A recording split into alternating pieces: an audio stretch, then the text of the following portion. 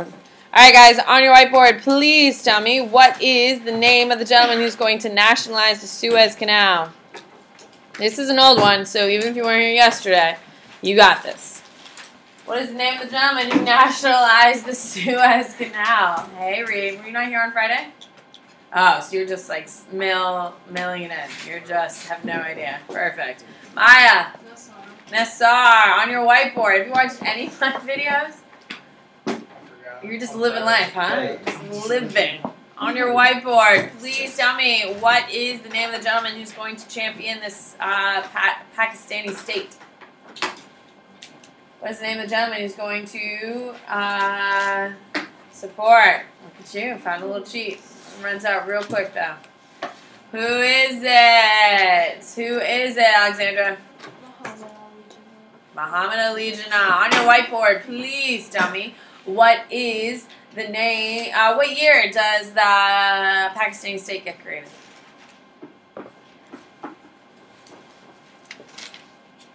What year, Lauren? 47. On your whiteboard, please tell me, Israel was carved out of what country? Oh, Reed. Yeah, you have a lot. Adrian. Palestine. On your whiteboard, what year does Israel become an official state? Good. Don't wink at me, Dean. Don't wink at me. No, I didn't wink at you. Because I got that one wrong. I know. Just don't wink at me. It makes me so uncomfortable. It makes me really uncomfortable. I nodded my head in approval. And then you went. I did. Yeah, I did. It makes me really uncomfortable. Anyone watching the video is so Dean, what is it? What year? 1948. On your whiteboard, please tell me what is, please tell me who created the State of Israel?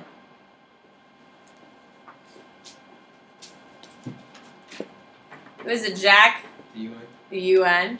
On your whiteboard, please tell me what is, please tell me what is the name of the communist leader of China post-World War II? China. Who is it? Aiden.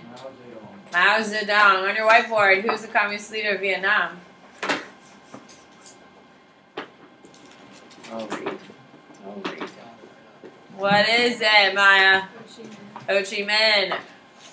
What English colony is going to get their independence? Very calmly and coolly, they're going to be like, hey, England, I'd like my independence. And England's like, you know what? That's a great idea. You should have it. Who is it? Jack. Ghana. On your whiteboard, what English colony had to fight with non-resistance? Yeah. You thought I was going left. No, that was definitely not non-resistance. Definitely not non-resistance. What is it, Mali? India. Which one fought tooth and nail to get their independence? There you go. Am I driving you crazy yet? What is it, Alexandra? Kenya. On your whiteboard, please tell me what is, please tell me what is the first economic reform Mao Zedong does in China. It's somewhat successful and it's modeled after Stalin. Good. What is it, Sophia? The first 5-year plan. On your whiteboard, what is the third attempt by Mao Zedong? It is going to leave them more isolated. Good. What is it? Micah.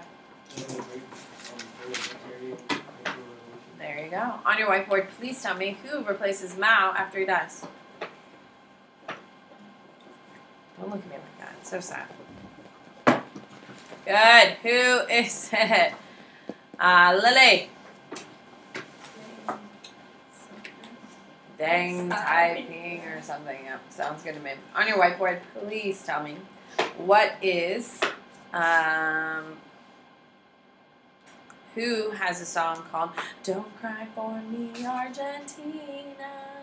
The truth is I never let you. No, it's Madonna, if you're going to say.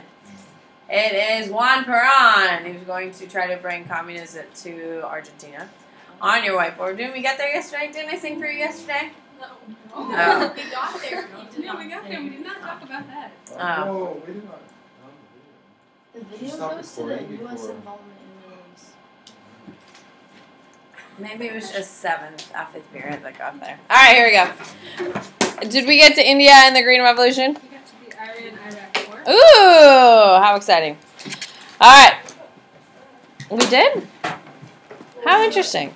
All right, then let's go back to boards here, people. I'm not ready yet. On your whiteboard, please tell me, what is the name of the country that the United States CIA tried to overthrow by putting in a guy, but the guy gets caught and leads to about 400 U.S. hostages? Country. What's the name of the country? What is it? Adrian? Iran. Iran. On your whiteboard, what is the name of a non-Iranian that we give weapons, guns, everything he needs to invade Iran? Well, he tries invading Iran, and it fails significantly, so he does whatever he wants to do. Cheyenne? Saddam Hussein. Saddam Hussein. After his failure of the invasion of Iran, where does Saddam go next? Where in the world is Saddam Hussein? What country does he go to, Lauren? Kuwait. Kuwait. With Saddam's invasion of Kuwait, the United States declare war. What is the name of this war? Good, good. Micah. Gulf War. All right. Is that where we let? On your whiteboard, please tell me, what is the name of the first female president in India? Who happens to be the first female president anywhere? I know, India, one of the most patriarchal societies in the world, has the first female president. And here we are, 2017. Not saying that Hillary was perfect, don't get me wrong. But, damn. Well, who is it? Molly. Sounds good to me. On your whiteboard. Nope, we're going here. All right, so we got all the way to Iran, Iraq, correct? Hello? Yeah. All right, then he invades Kuwait, and then we have the Gulf War, because that's when Lashter walked in, correct? I'm remembering now. Okay, so let's talk about Latin America as your next heading, please. Latin America. Oh, this is why I didn't sing to you. Don't cry for me, Argentina. Have you guys never heard of Evita? No. Okay. It's fine. It's fine. Once again, another amazing reference. Completely goes on deaf ears. It's fine. So Mexico is struggling along. I think we can all agree Mexico isn't going to really recover post-revolutions. Can we agree? They have a couple of high points under a couple people, and then it plummets right back down into the darkness. They're going to try redistributing land. It does not go well. In Argentina, we're going to have military growth is going to lead to a guy named Juan Perón and his wife Evita. Don't cry for me, Argentina. The truth is I never loved you. And I have no talent. And I really know that. But I am passionate. That's all that matters. If you knew the song, you'd think that was funny. It's fine. Anyway, Guatemala. Maybe I'll play it for your exit today.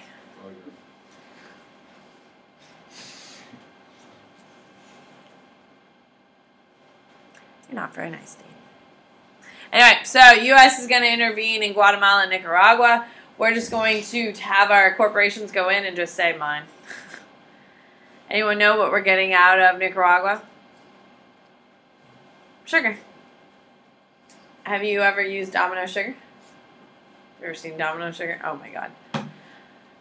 You have seen Domino sugar. Your mom probably, or your dad, whoever cooks in your house, has Domino sugar. It's like the brown sugar. It's in a box with a yellow label. Good talk, guys. Really good talk. Isn't it like a brand? Yes. Yeah. It's not everywhere. Isn't it white sugar?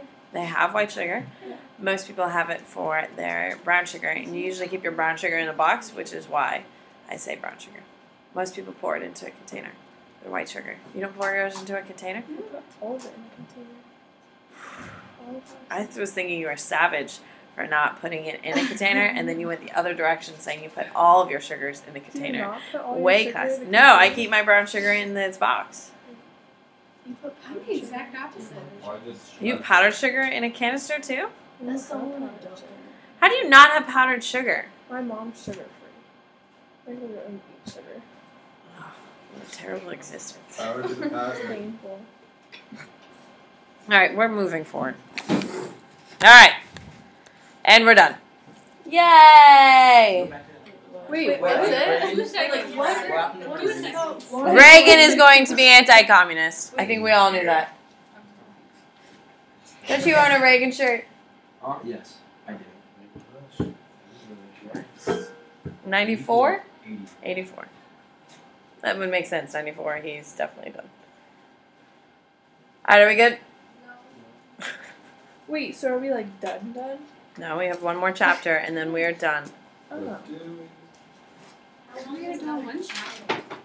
I'll be done. I'll finish content by tomorrow. Tomorrow's Wednesday? I'll finish content in class tomorrow with you. What? I have like 20 minutes. I know. I'm gonna push.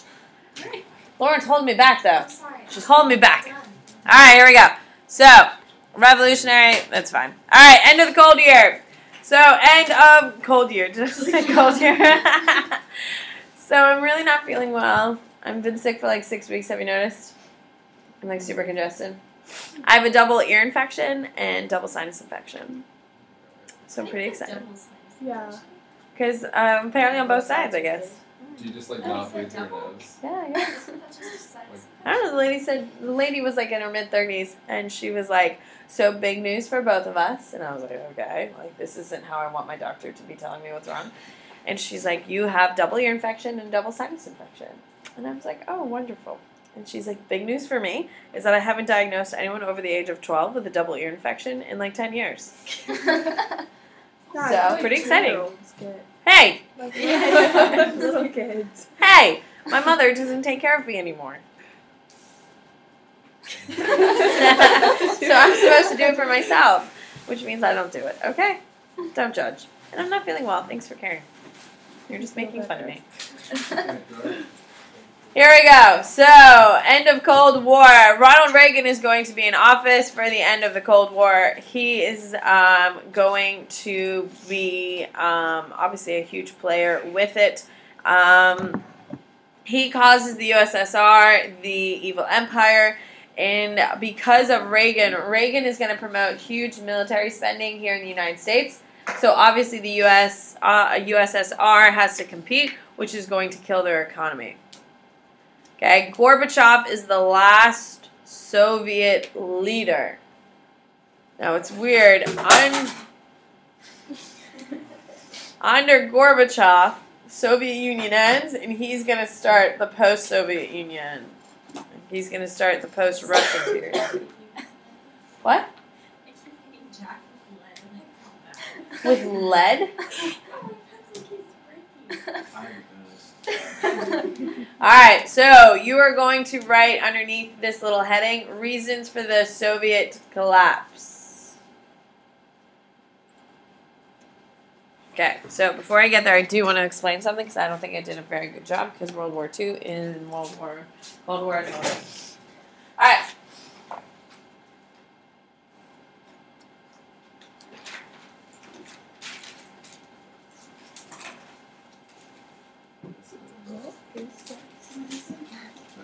This is Europe. Yeah, Is it's it Italy. Italy goes Yeah. everywhere? Whoa. Like, doesn't the boot... Oh, stop. Does It's it not backwards? good for people watching the video. No, it's fine. It's fine. Who cares about those people? Just kidding. Alright, so here's Europe and here's the USSR. So the USSR is going to be shaped, of course, in 1917. They're going to go to World War II. At the end of World War II in 1945, is the relationship between Stalin and the West good or bad? Bad, absolutely. Eisenhower, who's going to be the general of our European campaign, is going to say, why don't we just invade the Soviet Union now, 3 days after the fall of Europe? Because we're going to have to do it anyway. And Truman's like, no, no, no, no, no, don't, we're not going in, we're not going in, we're not going in. You don't have to draw my Europe if you don't want to. You don't? Okay, good. Yeah, don't draw my hair. Just listen. So what's going to happen is that, so the Soviet Union and the United States and all of the West are going to be at odds. So as soon as the Soviets are kind of going back home after the war, they start creating these little states. Okay, so here is Poland. Here is the Czech Republic, Czechoslovakia. We have Hungary. And then we have some sort of stand. You know, whatever. Okay? So, what's going to happen is, as they're going back, is the Soviet Union fearful of an attack by the West? Yes. Eisenhower literally made a big petition in order to just invade the Soviet Union and just get it over with. So, what they're going to do is they're going to put countries here in order to protect them. What we call these are called buffer countries. These are countries that are there only to essentially protect the Soviet Union.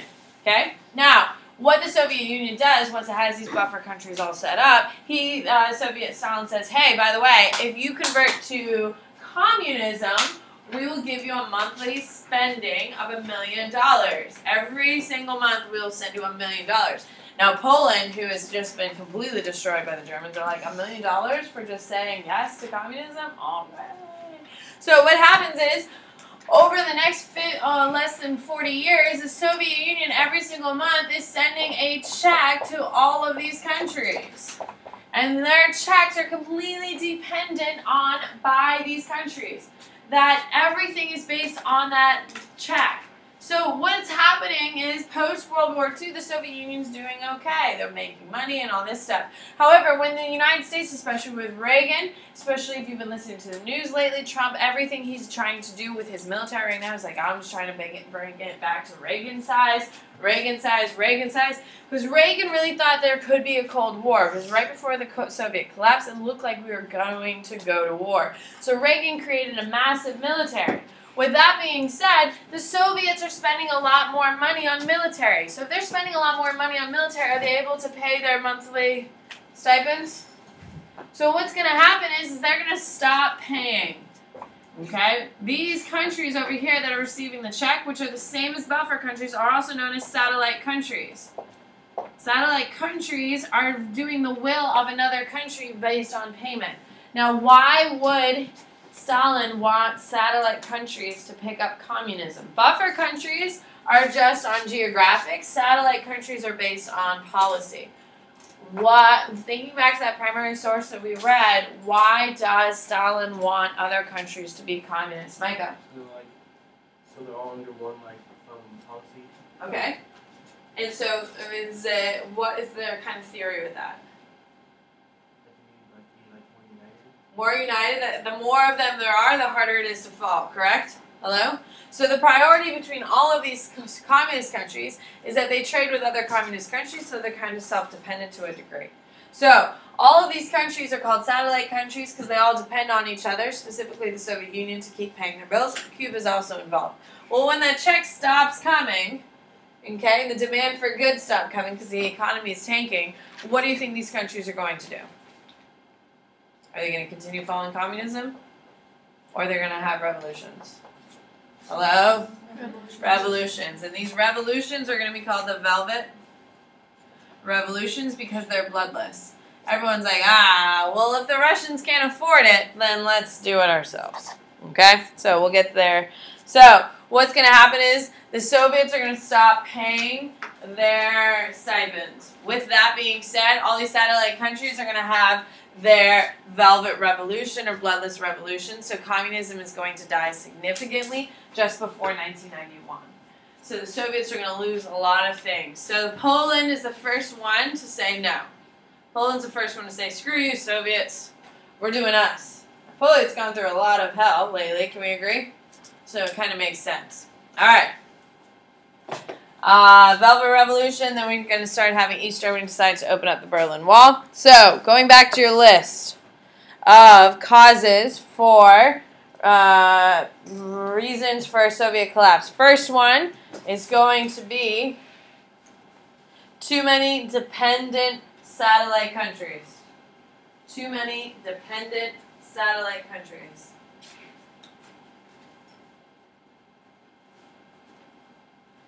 Second thing is going to be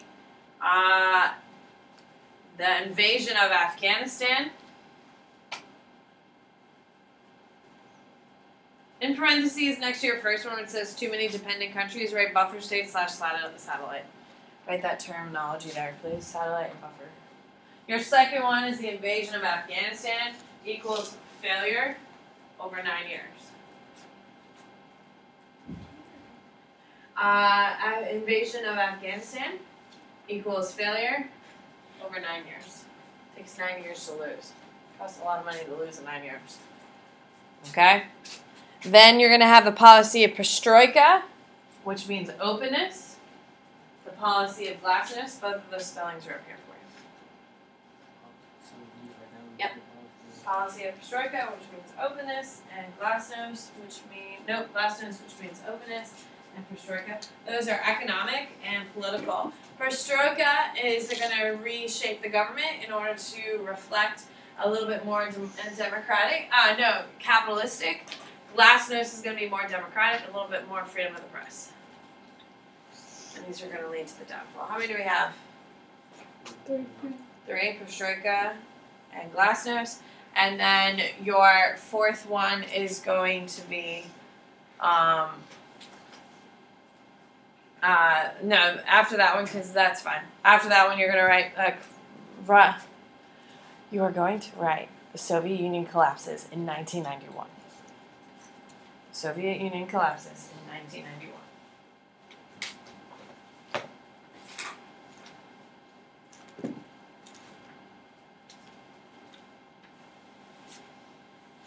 Okay, and military spending, you could throw in there somewhere. All right, so Soviet Union going to collapse in 1991.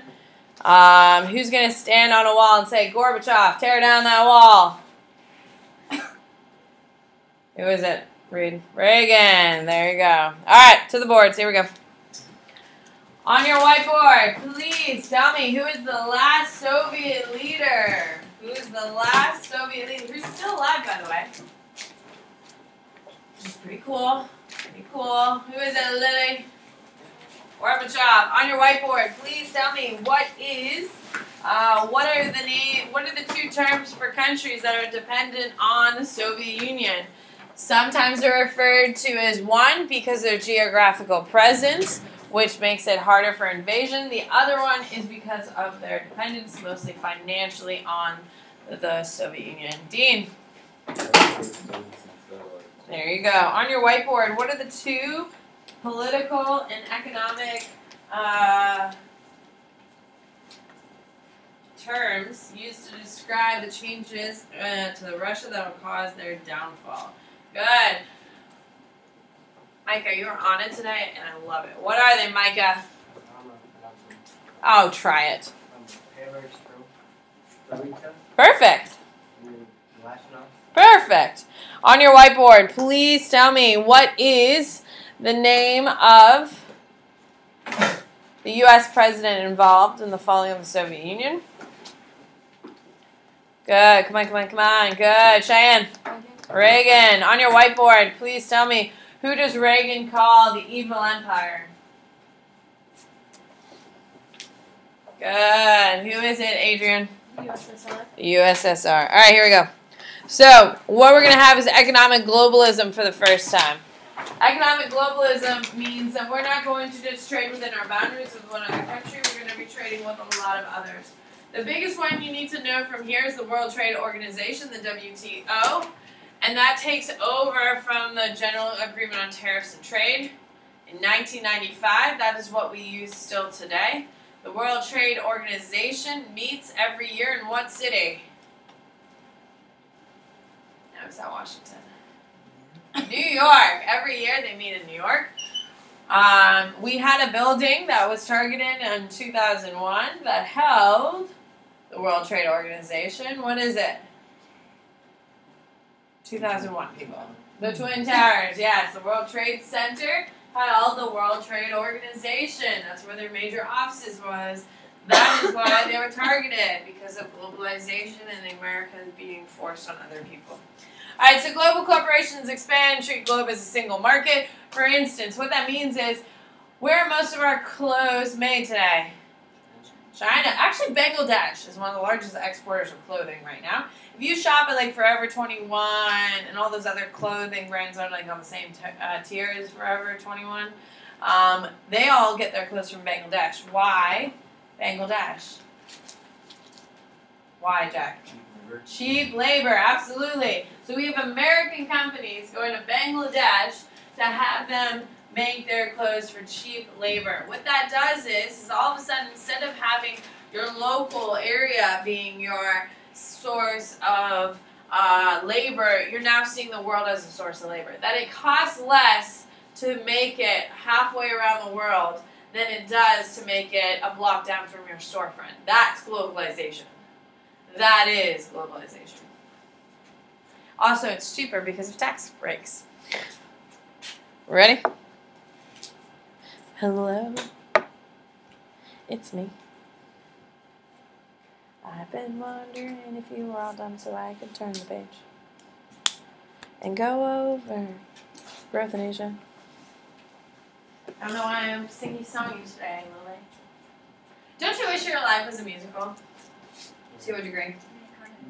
Good. It is kind of? Oh my, well, like, it's pretty cool. My husband sings. He makes up songs. He calls them Marshall James. Alright, economic growth in Asia. So Japan is going to benefit from the Marshall Plan, a treaty to limit the limitations on defense spending. The Marshall Plan is post-World War II. I think we can all agree that militarization is going to cause World War II, as we saw Hitler and his crazy military marching and all that stuff. So everyone in the world is going to sign, everyone who signs it is going to agree on limiting their amount of military force. And Japan's going to benefit the most. Why is Japan going to benefit the most? Why, Dean? Is it already out? It already has a ton of territory. It's also, all by itself, there's no other rising power. China's a rising power at this point, but they're still the supreme leader in Asia until China hits the 1990s, and then they become the dominant power. Post-war economic expansion slowed in the 90s, and we have 4 little tigers. That's going to be the biggest economic centers in the world. It is going to be Taiwan. Hold on. You need this for your test. It's on your test. Isn't Hong Kong one of them? Hong Kong is what? Thailand, Taiwan. No, I don't think so. Let me get my little notes. Thailand will be so disappointed. That we just.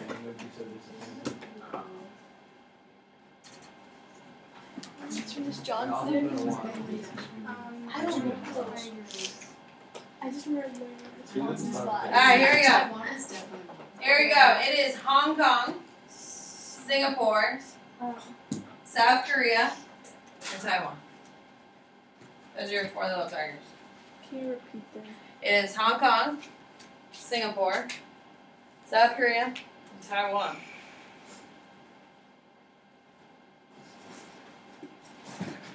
Look what I did. I filled this out for them last year. Isn't that nice? No, you can't.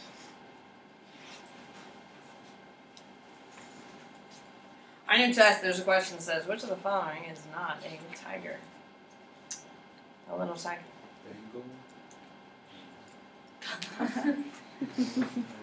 Oh, Dean. What did they do in the little players? Oh, Dean. Okay, so China is going to benefit from having low wages and all that. They are going to do that. So we have trade blocks. So we have the European Union is going to be the largest one. European Union has been in the news because what major country exited? Britain, yes. Britain is going to exit it less than a year ago, caused huge disasters, huge economic instability, as well as a lot of political problems over there. So the European Union is 6 nations. They're going to form in 1957. They're going to have, that treaty in 1993, moving towards political integration. What you're going to have for the European Union is you're going to have the same currency. And what is the currency?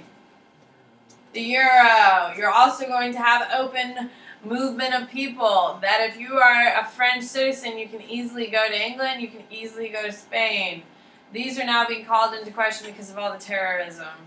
So they're struggling with that, which is one of the reasons why Britain is going to cite their differences and say, let's go. Now, OPEC is a big one. It is your Organization of Petroleum Exporting Countries. You do need to know that phrase. You don't have to know EU. You don't have to know, like, WTO, fine, whatever. OPEC you do need. It is a very big deal. They dictate our life. This is all of your oil-producing countries are part of OPEC. Only oil-producing countries are in OPEC. It's established in 1960 and is dominated by Arab and Muslim countries. Why is it dominated by Arab and Muslim countries?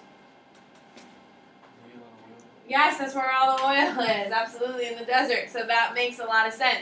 There's only one American country from any of the countries in America that has oil. What is it?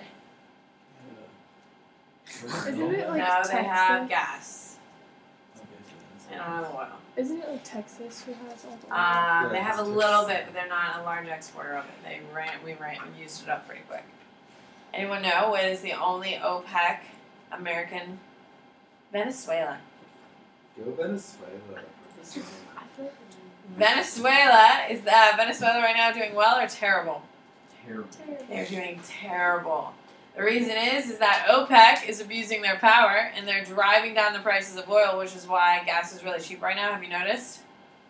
I guess you haven't been driving that long to really notice, but like 4 years ago we were paying $4 a gallon. Now we're paying what, $2.50. And the reason is because Saudi Arabia, who leads OPEC, is trying to drive down the price. So people in Venezuela are selling off their oil refineries because they're not making enough money. Saudi Arabia makes so much money that they can lose hundreds of millions of dollars. It's not a big deal to them. Venezuela can't stand it. So Venezuela had to sell a bunch of its oil refinery. Guess who bought it? Saudi Arabia! Yes! They drove down the price and forced Venezuela to have to sell a lot of their oil and the oil producing stuff. And now Saudi Arabia now controls most of the oil refineries in Venezuela. Brilliant if you're Saudi Arabia. Bad for everyone else. Yay, Monopoly! Yay! So anyway, it's going to be a big deal. And then we have the Association of Southeast Asian Nations, ASEAN. You should be familiar with it.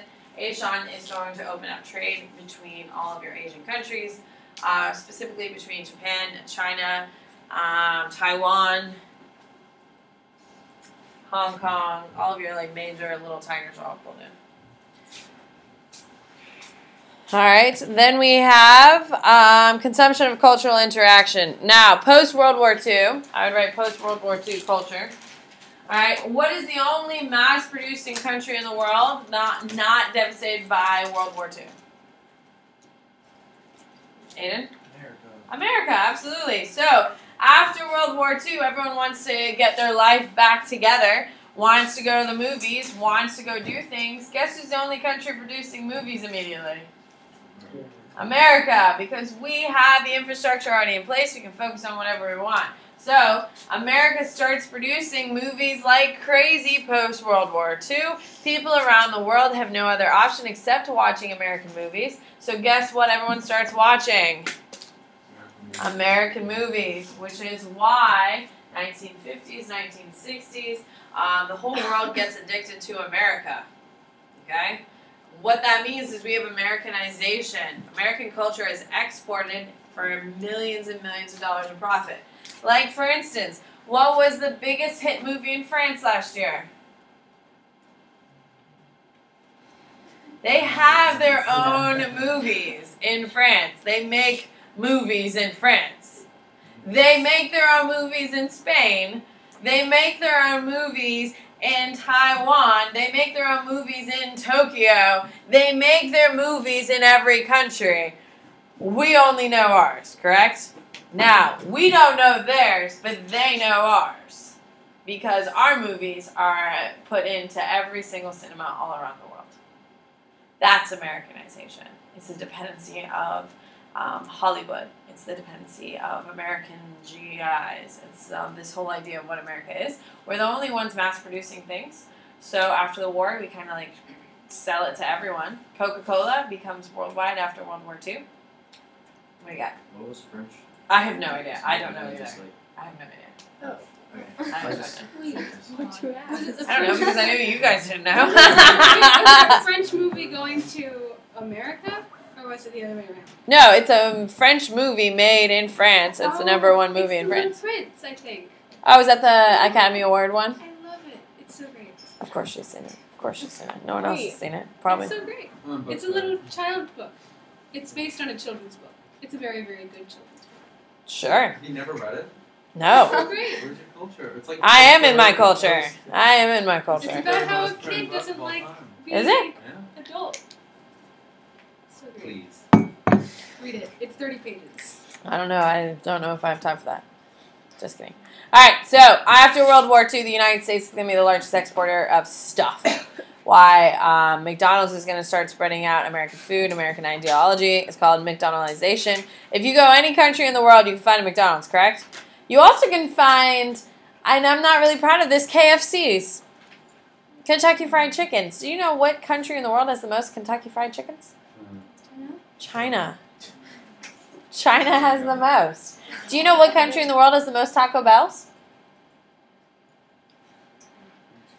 Thailand. I have no idea. They have more it's kind of good. Taco Bell? Oh my god, the quesadillas. Oh my god. It's so gross. Never. I'm a McDonald's girl personally, but it's so good. Alright, so what we're going to see is internal transformation. We're going to start seeing inside the United States. The Latino culture is going to be building. English language becomes predominant all around the world. It's known as the business language. So if you're in another country and you want to go into business, you learn English. Now, this textbook's a little out of date. If you wanted to go into business, what language should you learn? Jack? Mandarin, yes. And if you want to go into politics, what language should you learn? No. Arabic. If you want to go into like a government position, Arabic is the one to learn. Huh? I don't know if you've noticed. Arabic? You need to diversify your French, girl. There's a ton of people here at Plain High School that speak Arabic. Seriously? Diversify, man. Yeah, diversify. Yes. I'm not going to blow up their spot. That's you to figure it out. If you've ever heard anyone speak Arabic, it's really beautiful. So last night I was watching The White Helmets. Did you watch that one? Speak Arabic. It's another Academy Award nominated film on the Syrian refugee crisis, and they speak Arabic. I know. I'm not saying it's a plant. I'm just saying. Do you? Speak Arabic? Oh, hell no. I have trouble with English. So, no. So, what you're going to see is Africa. What we're going to see is you're going to see a ton of growth post-World War II. What do we call our generation here? Post-World War II. Your parents. Baby boomers. Absolutely. After World War II. Everyone comes home and makes babies. And that's just not here in the United States. That's all around the world. Once the war is over, everyone's like, yes, let's make babies. So climate change, we're going to start seeing it. Greenhouse glasses. Oh, my God. Greenhouse gases are going to start being measured post-World War II. They're called the Kyoto Accords in 1997, where you have the first formal petition by governments around the world to argue and try to do something to preserve our climate here. Okay, economic inequality. We're going to see that regional poverty is a persistent problem, even here in the United States. How much time do I have?